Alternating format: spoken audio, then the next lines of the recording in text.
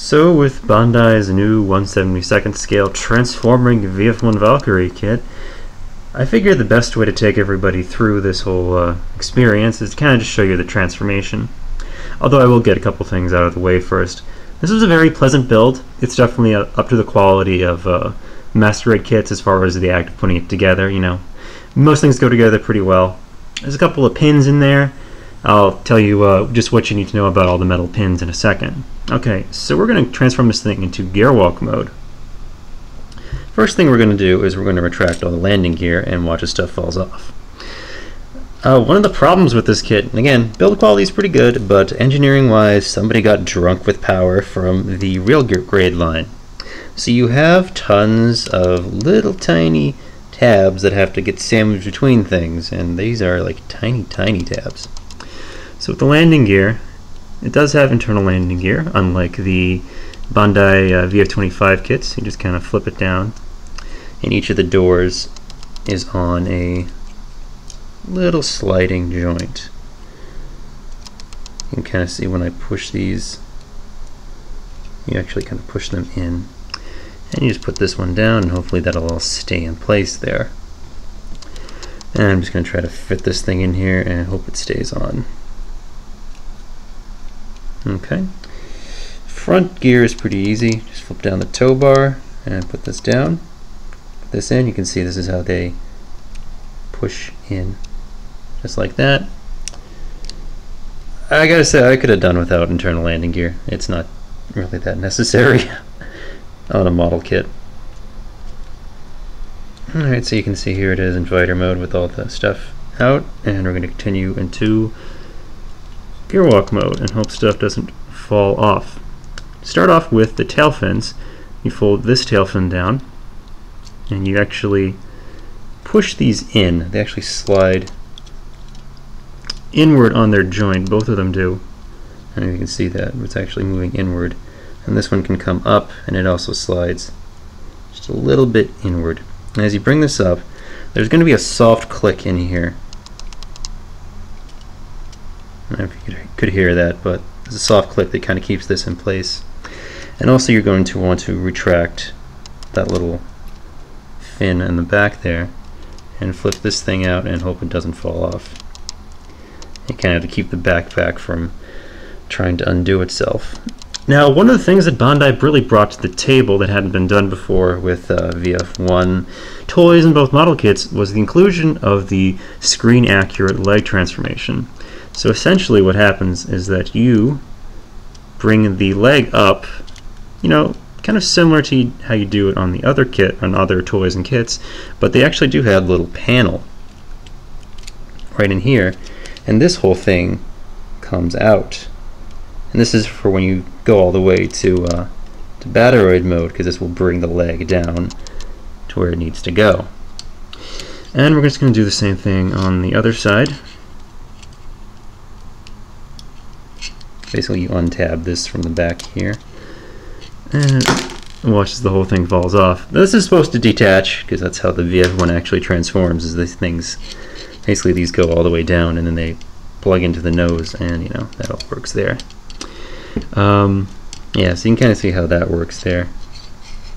Alright, I'm going to take a quick break and I'm going to show you how you do the whole arms and stuff like that. Alright, I removed the legs just to keep them out of the way for now while we go through and do the arm transformation. So actually I'm going to put these back while I'm here. You can see this whole thing is on a couple of hinges and an extending piston joint, which is cool. I would actually say this is one of the best things that this kit does, because this whole part actually works quite smoothly. It's just the fact that the things it is forced to work with, like the legs and the hip joints, are terrible. Alright, so to get the arms out, what you're going to do, a little different than most VF-1s, you actually slide the back plate back instead of the front. So this whole thing is going to start to, if I unlock it, see, that actually slides back. It's not the front plate this time. And we're going to take, I'll get the gun out there, I'll deal with that in a little bit. And we're just going to move this, get the arms out. And you can kind of see the arms are, once again, on little hinges. Simple hinge, just a swivel, swivel, and then out. I find that this thing gets in the way. This is the bracket that keeps the arms in place, so I just kind of move them forward while I have all this space in here, and then do that. And actually right now I'm going to try to bring the shoulder pauldron up so it can move. Similar to the Yamato toy, the later Yamato toys, this actually does move up so it can move around a bit. And when you, okay, you can actually see right here, there's the canopy cover. That's going to come in play when we go to Bataroid mode. Okay, so we're going to bring this all back together. Again, you can see that this whole thing slides in. So remember to keep the shoulder hinges above this white part here. And I hope stuff doesn't start to fall apart. That seems to be the thing with this kit. Just hope things don't fall apart as you're transforming it. Alright, so that should be pretty good. Gonna put this down and start working on the legs. Alright, so the upper body is about good. We're gonna work on the legs here. Now with the legs, the way you do this is you're gonna start to bring out these joints here. And I found it's actually kind of hard to get this one out. There's a little tab right there, so you can kind of try to work it with your fingernail, but I'm just going to use a nail clipper, just the end right there, so you can pull, basically just pull this out, the whole ankle assembly right here, and then you just open up the feet. There's some nice detail in there. They have the little turbine in the back there, and the burner or whatever that is. And you also just got to pull this thing up and pull this hole out, and you can just put that back down, and that gives you a lot more space to move this whole leg joint here. And you can see it's got the full range of joints in here. You know, you got your gear walk joint, you got your knee joint. There's a little bit of a swivel here just because of how this goes together. It's basically a long pole that has a keyed on the end, and that's how you insert it. And you can kind of see, it's not too easy to see, but this middle panel in the leg's actually meant to kind of raise up just a bit. Also, if you fiddle with this flap here, kind of raises up a bit, although sometimes I feel like it's just going to come off. Yeah, also this panel is here, so you can get a better bend with the ankle joint. So, yeah. Also, I'm here, the only things that are actually really colored on this is a couple of red parts and red parts, black parts, and gray parts, and obviously all the white. These are all stickers. That's actually color molded. This is color molded, and this is color molded. And these are two separate parts, and they actually do look fairly seamless. You can't really tell that there's a gap between them. Yeah, that actually works pretty well. But there's not a lot of color molding on this figure. Definitely not as much as on your typical like master grade kit. I think a lot of that is just due to the fact that this thing is small and has to have a lot of little mechanisms on it. So I'm just gonna do this really quickly. One thing that people have said is kind of weird is that the kneecap doesn't really like sink in. It's not like connected like right down here like it is on the Yamato toys. It's all the way up here. And I think the reason for that is so you can actually use this to kind of support the upper body in gear walk mode. It doesn't look great, but you know, I kind of see why they're doing it. So I'm just kind of dealing with that. Alright, so we're going to finish this off just by sticking these back on. And you can see there's just a little T-shaped, you can kind of see, T-shaped connector in there. And you just kind of have to hope that everything got properly put in there as you're pushing it in. It's not a bad connection, it's just not super great for what it needs to do. Alright, make sure I'm lining that up right. Okay. That looks good. And just kind of mess around with the arms to get them in the right place. And just do some cleanup to make it look better. That's all you can really hope for here. Alright, so with the gun pod actually has this big adapter piece that's for going on to this little indent on the arms right here. And you just take this thing off, open it up. There's also a little thing right here, that's for attaching the strap. So we'll get to the strap in a bit. But a word on the hands. So you've got a pair of articulated hands, and these are really just for holding the gun. The only fixed posed hands you get is one splayed hand for the left side and one saluting hand for the right side. So you don't actually get like a nice fixed posed hand for holding the gun, so you always have to deal with these kind of not great articulated hands because they're very small, and that's not good. I kind of wonder why somebody at Bandai decided to do that, because in a lot of their other small like Gundam kits, like the F91, even a lot of the railgrade kits, they actually do give you just nice fixed posed hands for holding like weaponry and all that. So I'm just going to deal with the fixed posed hand on this side. They're actually, you don't have to take the hands off, or at least not the articulated hands. You can attempt to stuff them inside here. You can't do that with the fixed post hand, but you can do that with the articulated hands. You probably don't want to, because these articulated hands, they like to fall apart very easily. They're not very hardy. They do have like the same idea, moving trigger finger, thumb that's on a ball joint, but they're not great. They don't even like really actually grip the whole handle of the gun pod either, so not too good. And so also one last thing, we've got the strap for the gun pod. I thought this was going to be like rubbery plastic, but it's not. It's just kind of hard plastic, which gets bent as you attach it. So I probably should have done that first, but let's see if we can do this while we're... Actually, let's come back to the gun pod attachment, because this guy feels like he's going to fall over. Alright, we got the strap attached to the gun pod, and we're going to continue on into Bataroid mode, which means I'm going to take the gun off again. Well, I'm going to take the hand that has the gun in it off, because that'll make it easier. Alright, so here's the big main event, transferring this thing into Bataroid mode.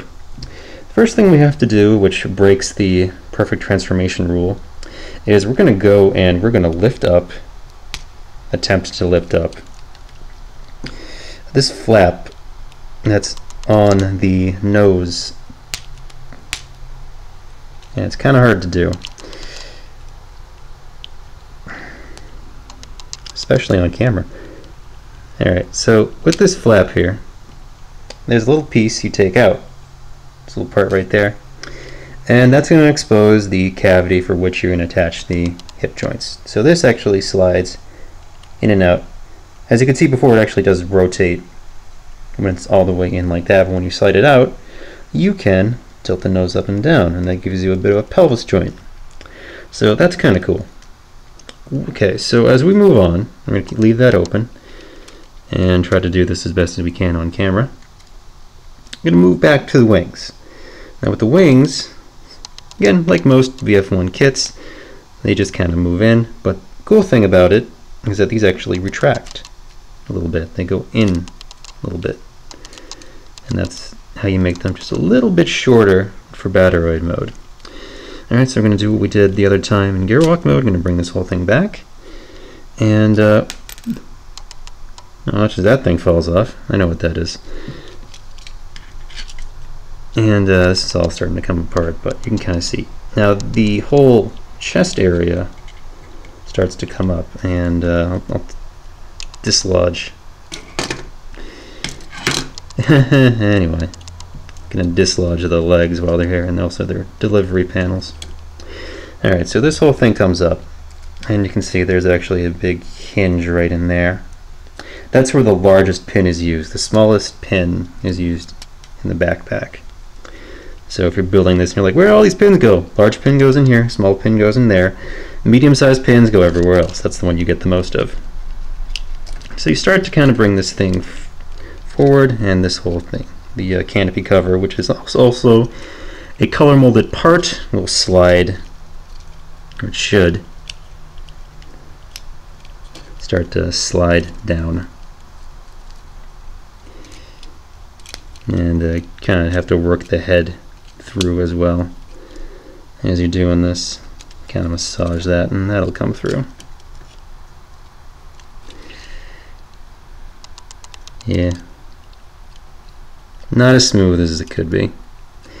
A lot of the problems are just the fact that, you know, the VF-1 is a fairly small airplane.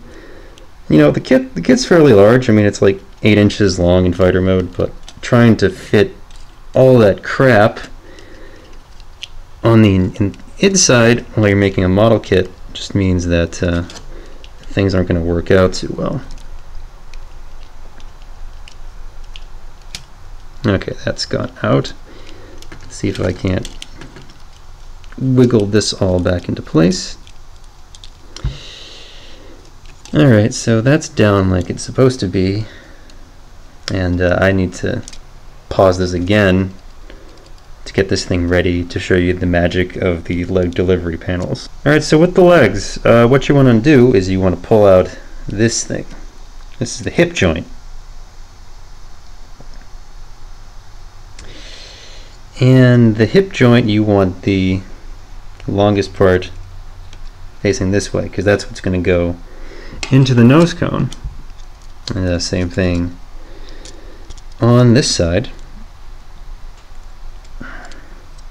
Alright, again, longest side facing down.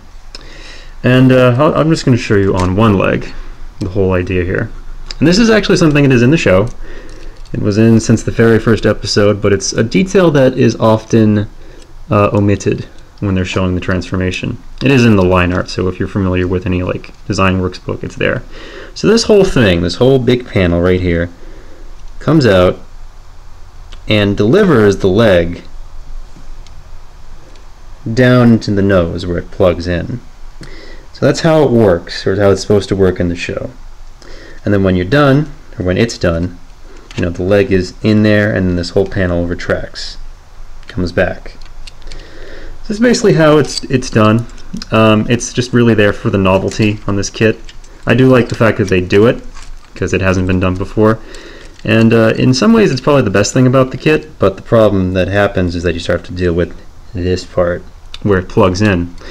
These do not plug in very solidly, unfortunately. As much as you can try to get them in there, as much as you can try to squeeze this thing in there, you would have to beef this up with some glue or something just to thicken the whole area.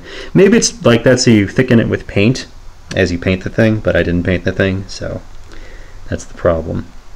So you can kind of see that's how that works. As we finish off the Bandai mode, what happens is these panels, or the leg delivery panels, they actually stay out a little bit. And what they do is they rest above this tab right here. This is the tab the back of the legs go into in fighter mode. They don't rest, like, they don't go on this tab, they just go above it. So that as everything gets put in place, as you kind of work the, also work the mid hinges a bit so that they rest up above, kind of like that. So that all rests in place like that. Same thing on this side, that hinge is going to rest above in that area right there. These things are just going to hang back here and sort of try to help you keep the thing together. Doesn't really do that, and also now this thing is coming apart again. So yeah, I'm going to pause it again, fix this guy up so he can stand, and we will come back. Alright, so here's the Bandai kit in Bandai mode. I'm not going to do a lot of posing right now because this thing is a delicate affair when you pose it, because as you saw, the hips tend to come apart.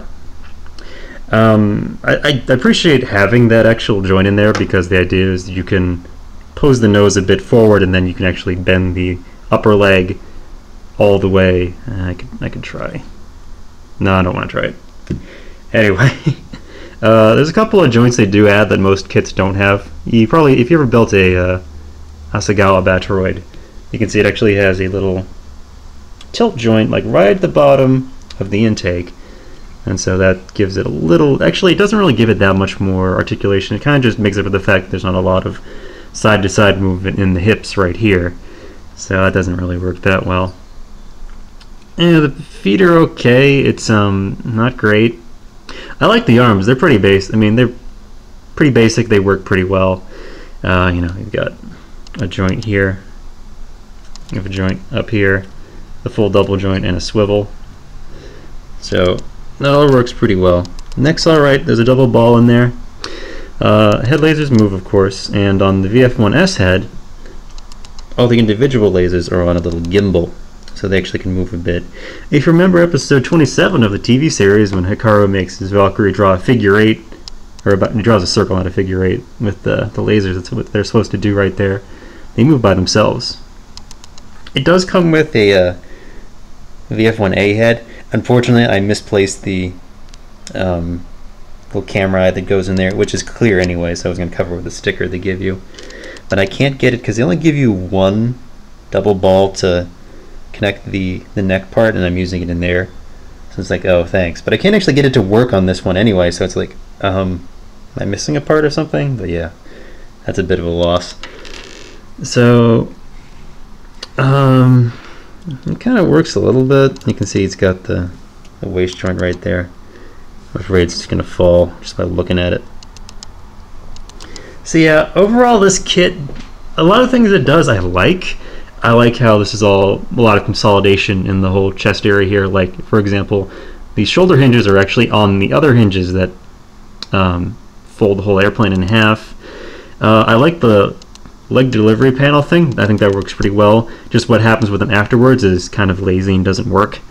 The hip connector is terrible. The legs are kind of more complicated than they need to be. And yeah, overall, it's just like good ideas, just they have to work in conjunction with a lot of bad ideas. The thing with the leg delivery panel is that was sort of what these guys were doing. The old Yamato, if you remember, this guy has the leg that just comes out, and that was what they were trying to do, just without actually having that panel in there. So yeah, this is still better than that though. Oddly enough. As far as people saying, it's like, are these a good replacement, like a cheaper replacement for the Yamato, Arcadia, transforming 1/60th scale figures? No, these are not. They're a little too fragile. They're not even really up to the same level as Bandai's like Master Grade Zeta Gundam, the 2.0 or their Zeta Plus kits. At least those stay together in both of their modes. This is just, it's too, like the VF-1's too small. Making it 1/72nd scale makes it a little too small to have all those intricate details. So this is just kind of, Might have worked if it was bigger, but I don't think they wanted to make a 1/48 scale kit, which would have been the next size up. It just kind of was a little fun. Here's the original EMI kit. This is the Bandai reissue. So this is the only transforming VF-1 that existed before this guy, as far as like regular plastic model kits go. Yeah, he was okay. You know, he had to remove the whole nose to make it transform and swap it out with the one with the visible pilot. Yeah, this thing is also glued within an inch of its life, because it's supposed to be, because it's an old kit. But yeah, this is actually sturdier than this, believe it or not. And I built this thing back when it came out in 1997, or the reissue came out in 1997. That kit's from 1983 or 82. So anyway, it's not the greatest kit. It's sort of like somebody had to start somewhere with making a new VF-1 kit, but this is just not exceptional. If you want to see the full review, please go to CollectionDX.com. The link is going to be in the show notes. I guess I'm supposed to say like, comment, subscribe, because I sure can talk about Macross figures. Because I've got, tons and tons of Macross figures. I don't even like the VF-1 that much.